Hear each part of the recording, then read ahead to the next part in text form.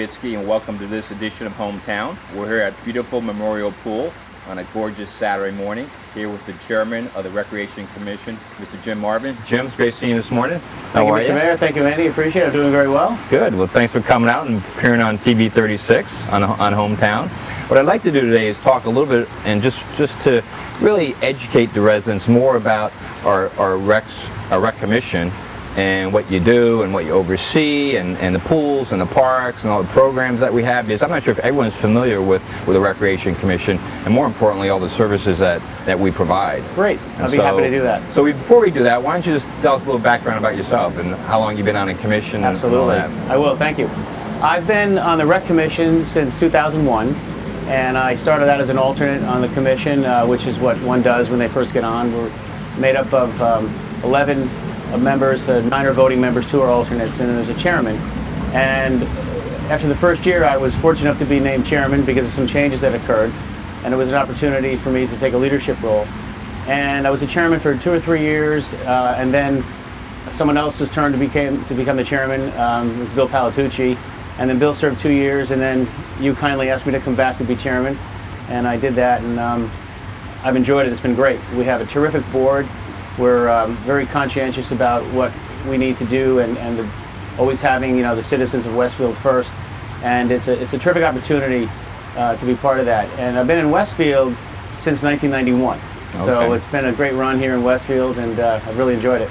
Well, let me just name off the board members, because I've always tell people one of the great things about Westfield is our spirit of volunteerism, and these board members all do a terrific job, and they put in a lot of time. And the commission meets is the first Monday of every month, right? We meet the first Monday of every month at 7:30 p.m. in the conference room in the Recreation office in Town Hall. And we have 11 meetings a year. We don't meet in August. We give August a break because people are on vacations and whatnot. And it's what we do. Yeah. And the public's welcome to come to those meetings. There's a public comment section. Absolutely right, and they can come, and if they have any questions or issues they want to talk about, they can certainly come there. The public frequently does come. They're open public meetings. We post the meetings of the Open Public Meetings Act, and we also have the Board of Education liaison on our board, as well as a town council liaison. So it is a very public meeting. And over the years, we've had some meetings which were very public. We've had a lot of projects we've done, which we'll talk about, I'm sure. But so the public sort of ebbs and flows in the meeting depending upon what we're discussing. But we welcome the public to come to any of those meetings just to listen, observe, and learn about what we do. Great. Well, and so here are our members, our recreation commissioners: Michael Cash, Pete Eshaw, Gary Fox, Jonathan Jones, Bill Kelly, George Lanzano, Jeff O'Connor, Tom Rippinger, Stacy Ukransky, Lauren Weinstein, and Jim had mentioned liaisons. Mark Shiroka, Councilman Shiroka is the town council liaison, and David Finn is the Board of Education liaison. That's correct. Yeah, That's our team. It's a very good group. They're great people. They work hard. They're all volunteers, and they're very conscientious about parks and recreation matters. So it's great. They're all very active. Well, before we get into some specifics about what the commission is working on, I want you to talk a little in generality what your role is as a commission. Absolutely. Our role really is policy. We make and enforce policy as it pertains to parks and recreation. And that extends from passive parks that we have in town, like Brightwood Park, for example, to the municipal pool where we're sitting today. So we follow the town code where there is code. We set rules, regulations, hours. Tamaquas Park, for example, we've got our tennis courts over there. There's lights on those tennis courts, so it's important for us to set policy on when those lights can go on and when they need to go off with respect to the users and then the neighbors. We also work very closely with all the sports organizations in town. Westfield Soccer, Westfield Lacrosse, Westfield Baseball, and all the leagues, because they use the fields. And so we do all the scheduling of the field time so that it's not chaos, people showing up and saying, hey, I was here first. There's a very, very strict schedule. And we have field user meetings several times a year to plan for each upcoming season, whether it be, right now we're planning for the fall season. So we have very close relationships with all the user groups in town. And it's really, as I said, setting policy. Every once in a while it's refereeing over issues. Fields are in demand, as you know. We have a problem with not enough fields and many users. And I think the many users is because our town is so popular. People are attracted to want to come to Westfield and raise their families. So we have a lot of children in this town that want to play sports, and we try to accommodate them as best we can.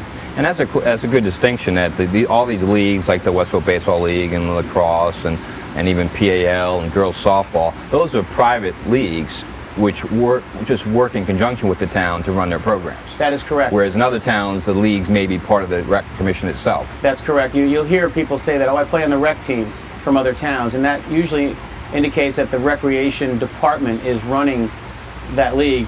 In Westfield, that's not the case. In Westfield, we do have a recreation department. We have some very talented employees in our recreation department. It's a handful of people. Bruce Calkin's the director, Dee McKay is the assistant director. But we just oversee it. So all those organizations are private organizations. They have their own legal status. They're usually 503Cs, I think that's a term. They're nonprofits, so they have to establish a proper legal entity, and we enforce that too. In fact, we make sure that they are a proper legal entity, that they have bylaws, that they have proper accounting. We do ask for their financials, not to be snooping into their business, but just to make sure that they're doing everything fiscally responsible, because we are kind of a face to them publicly. But they are all well run, and we're very pleased with how they operate, and they're all independent, as you said. We just work with them and help them execute their leagues and their plans. Well, just so, we have over 200, I believe it's 210 acres of parkland here in the town of Westfield, which I know the commission's in charge of, plus all our fields and our tennis courts, our racquetball court we have, and of course the pool. And so it's a big responsibility, and you guys do a terrific job. Thank you. It is a big responsibility, and we all take it pretty seriously. We've had field trips every once in a while. We've gone out, somebody talks about a problem with a field or something's not right. We go there. And we don't do it initially on our commission meeting days, but we'll go there on odd days to go take a look. Recently, Gumpert Park where the baseball has been played, there's been some concerns of the neighbors over there about noise and things like that. So a lot of the commissioners, myself included, have gone over to the field to observe, to see what's going on there, to get a real hands-on feel. But it's a lot of responsibility because, not just providing recreation facilities and quality recreational facilities for the children, but there's neighbors. This is a kind of a tight town where we kind of put this 200 acres or so.